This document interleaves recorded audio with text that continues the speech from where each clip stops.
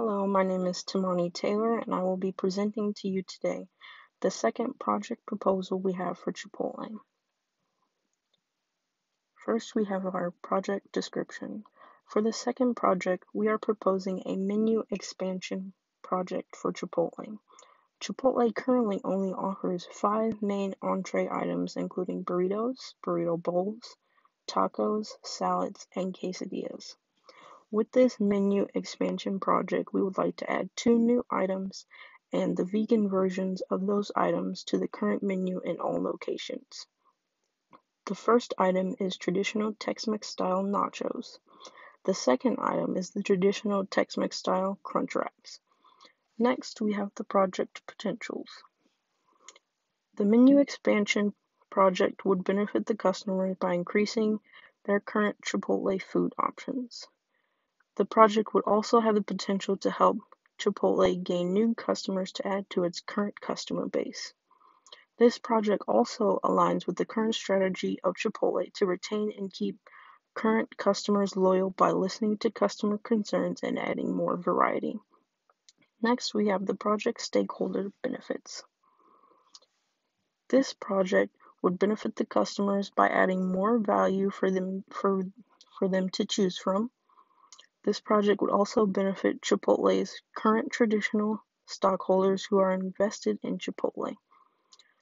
This project would add additional sales revenues to Chipotle due to the items being sold, which would in turn have potential increases to the returns and dividends paid to those traditional stockholders.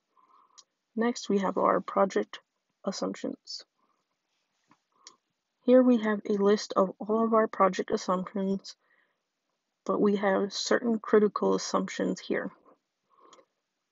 We made the assumption that research and development would be around 60 million, the initial promotion cost would be 50 million, and additional sales would start at 84 million and then increase by 3% for years 2 through 7, and then have a 4% increase for year 8, and the variable cost for this new food items would be around 30% of sales.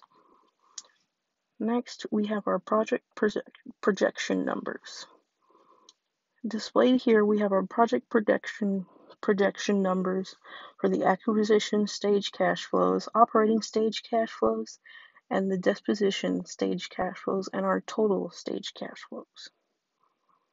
Next, we have our present value, our net value, profitability index, and internal rate of return projections. Next, we will talk about risk and risk mitigation. The risk involved with this project are cost risk and scope risk. One action that management can do to mitigate the cost risk of this project is to develop and implement a cost risk monitoring and management plan. With this plan, management would monitor and track costs to see if costs are staying within the original plan of the project and if there are any sudden increase in costs. This allows management to discover any cost increases and what is changing the cost.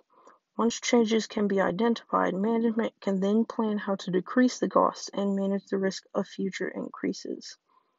Another action that management can do to mitigate the scope risk of this project is to have set constraints and plans for the scope, resources, and outcomes of the project. It is important to have a set plan on the scope of the project that sets constraints for resources used and for what outcomes and goals Chipotle would like to get out of the project.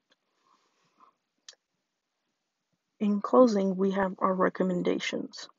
We recommend accepting the project and going with lower cost parameters and having a cost risk monitoring plan.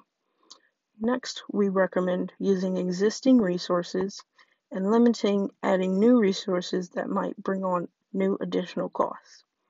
Lastly, we recommend a set project plan that outlines resources, goals, and a project timeline to stay within the scope. That concludes my presentation. Thank you for your time.